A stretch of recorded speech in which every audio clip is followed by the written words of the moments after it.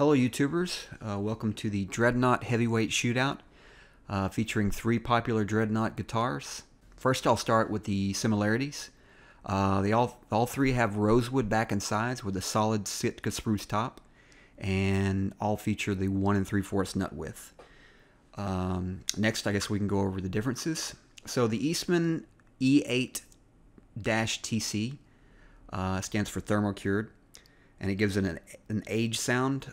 It features a hand-carved X bracing. Then we have the Larrivee D-40R, which features their proprietary scallop parabolic hybrid bracing. And I noticed that this guitar is slightly larger than the other, so we'll see if that comes out in the comparison.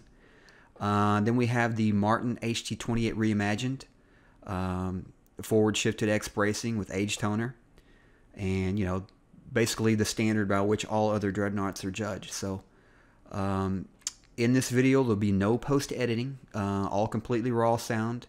I'll be doing a series of chord strumming, flat picking, and finger picking, and hopefully it'll help you make your decision on which guitar to buy. Maybe you can let me know in the comments which one that you liked the best, which one that you did not like, and I hope you enjoy the video. Thanks for watching.